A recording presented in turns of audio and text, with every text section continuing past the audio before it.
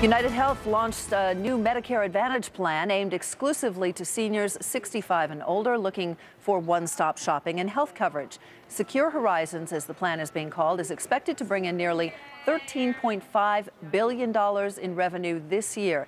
That is equal to about 20% of UnitedHealth's total revenues. Division CEO Rick Jelinek joins us now from Irvine, California, to tell us more about that. Welcome, Mr. Jelinek. Nice to have you here. Thanks for having me. Tell us about this particular plan and what is going to make it different from plans that are already existing.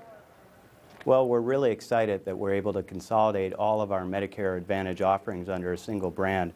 This allows us to position ourselves nationally as the leader in this space, as well as to better serve our national clientele. All right, so let's talk about the profit potential in that particular space. There was so much discussion about the Plan D part of Medicare. There's been a lot of confusion for a lot of seniors, not just those 65 and older, but how does kind of this umbrella approach, one, simplify things, and two, increase your profit potential? Well, we don't talk about our specific business unit profit levels, but what I can tell you is that we're on an effort to simplify the healthcare experience for seniors. Whether it's Part D or physician and healthcare coverage, Medicare Advantage brings all that together and creates a common program that individuals can join. It's kind of like the superstore of healthcare, where you can get all of your healthcare needs under a single umbrella and making it easier and simpler for seniors. So how many people do you expect to have enrolled in this particular plan? Well, we have about 20% of the current Medicare Advantage market today, and we anticipate continued growth going into 2007.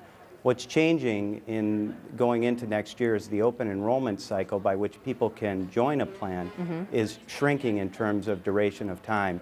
Beginning November 15th, people can again sign up for Medicare Advantage plans around the open enrollment period.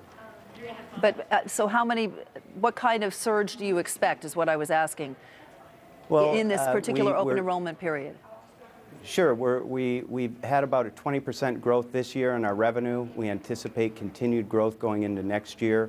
We haven't announced or given external projections yet on what next year will look like, and that we're still in discussions with the federal government around our final bids for next year's benefit offerings. And once that comes out, we'll be in a better position to understand the competitive marketplace for next year and give better guidance. You know, there are a number of other companies that are in your space that find it not a very profitable niche to be in. Why did UnitedHealth decide to take this approach, and why do you think that you can make it more profitable as a business? I mean, the estimate is it's going to be 20% of your total revenues. That's a lot of money.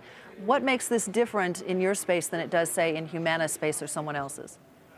Well, I can't comment on what our competitors are doing, but what I can say is we are very disciplined about our businesses. We approach this on a systematic basis, looking to make sure that we're providing appropriate return on our capital invested, while also making healthcare more affordable to the senior marketplace out there.